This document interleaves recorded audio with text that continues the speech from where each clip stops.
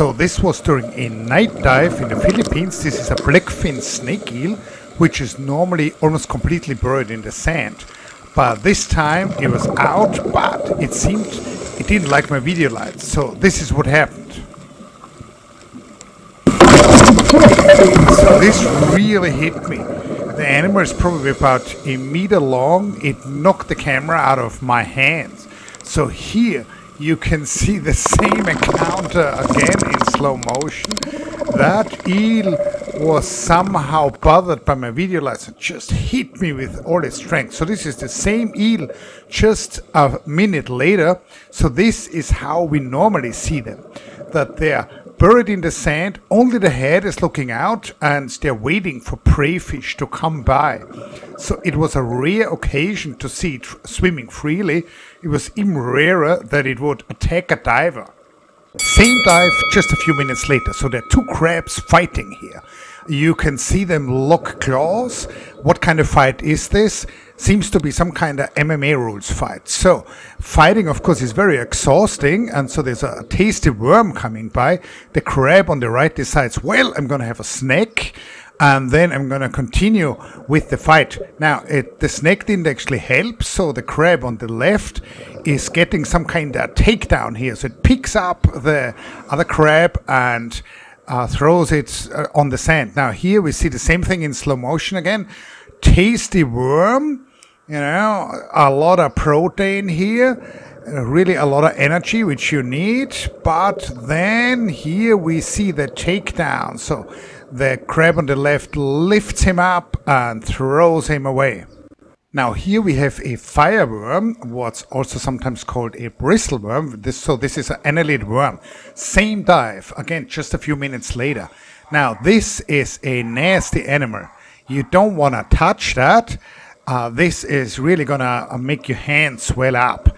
So I was really careful. You can also see all these little shrimp which are all around the worm. So there was a lot of plankton in the water during that night dive. Now, this is a spectacular animal in itself, but what really got me excited that it was eating something. So if you look to the right of this fireworm, you can see it's eating a crab. Now, I'm not sure if it had killed the crab or if it had found a dead crab and if it's scavenging, or if it's just basically eating up a mold of a crab.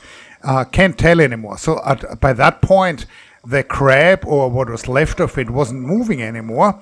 Now, the fireworm is really having a field day here. So that's a good chunk of food. Now here in this view, from this angle, you can see the carcass of the crab better.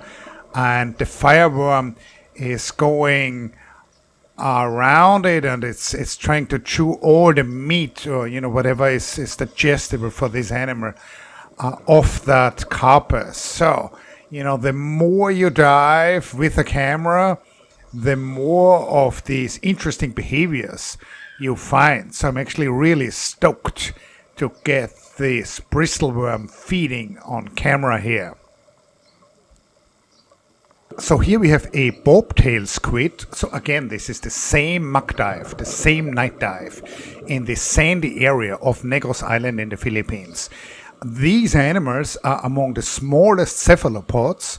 They're probably only about a centimeter and a half long, and there were so many of them around. So very interesting. Like most other cephalopods, they can change colors. So you can see these spots, these chromophores, and you can also see how all that plankton bumped into this little squid. Now, this one is getting annoyed, probably by my video light, but also probably by the plankton, which was attracted by my video light. And so it's turning white. And what they also do, they have this defensive behavior that they dig themselves into the sand. So these animals, which I barely ever see during the day, they're fairly abundant at night. And, you know, obviously they're not gonna swim somewhere completely else. So I'm suspecting that during the day they're just, you know, a centimeter or less below the sand. And when they see a video light, they dig themselves in. often their eyes keep sticking out so that they are safe, but they're still looking. Okay, more action from still that single same dive. Now this is a swimming crab. They're very abundant. We're in the seagrass here. This is only about 3 meters deep. These are actually quite tasty. I'm not a big seafood eater, but my neighbors like to catch them. And they're big crabs, so probably the carpus is about the size of a man's hand. And they are very active animals. They run around. I would love to know the correct ID for this crab. Highly, highly curious animal. Tiny body, very long legs, and if you look at the legs, they're completely covered in these hydroids. So these hydroids are both a type of camouflage. The crab legs look like a tiny stick with something growing on it, and they're also stinging. So it's a defensive measure. And, again, just like the bobtail squid before, this crab likes to dig itself into the sand when it realizes that it was discovered. So, what a bizarre animal. Tiny body, really, really long legs, and then all of these hydroids, which are stinging animals on the legs. Amazing stuff which we see at night. Now, there is a scorpionfish, which I believe is a juvenile Mozambique scorpionfish. And these are actually fairly abundant, in these sandy areas on these muck diving sites at night. I think this is the correct ID. Again, what a character this fish face has. Now, more stuff. This is a pygmy lionfish, and again, these animals are fairly venomous. Their dorsal fin spines will sting you, and so hence, this beautiful warning coloration. What a beautiful fish. There is another fish, I believe it's some kind of scorpion fish, which I just briefly spotted in the sand. This is less than 2 meters deep.